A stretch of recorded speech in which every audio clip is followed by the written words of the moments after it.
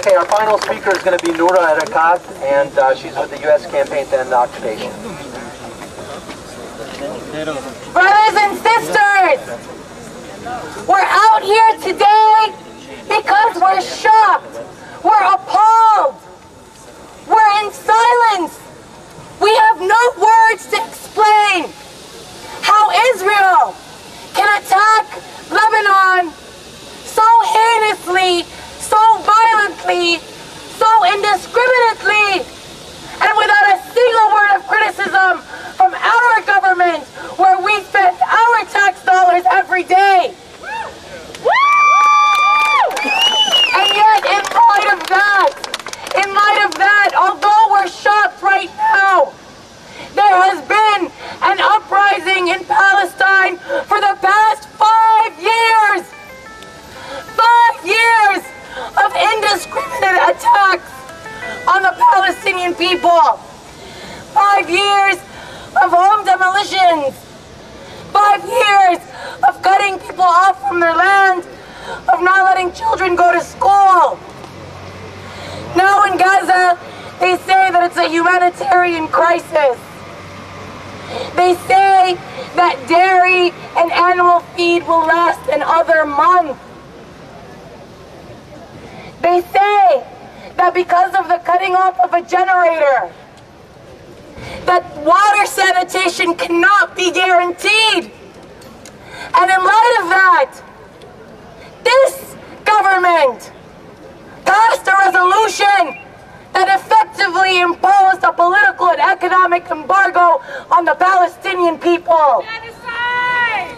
That resolution should have been imposed. That embargo should have been imposed. Sanctions should have been imposed on Israel. On Israel. The same way that this nation has historically imposed sanctions, has historically waged divestment campaigns, when our government does not have the sanity to impose them themselves, then who does it? We do! Who does it? We do! Who does it? We do! Who does it? We do! Who does it? We do! We will not wait for anybody! This is our battle! We can wage divestment campaigns on our campuses. We can wage them in our synagogues, in our temples, in our mosques. We will pull our money out the same way that we did only a few weeks and months ago when we pooled money, when we divested from genocidal Darfur.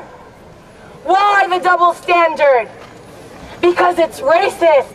Because there's a system against us. There's a government. There is 1,000,001 formidable barriers, but we will not let them stop us. Palestine has been occupied since 1948. The indigenous population has been run out for way too long. Iraq has now a death toll of over 20 to 30,000.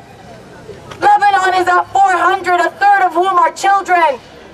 We cannot stand by to let Lebanon become the next Iraq, to let Iraq become the next Palestine. Divest now! Divest now! Divest now! Divest now! Divest now!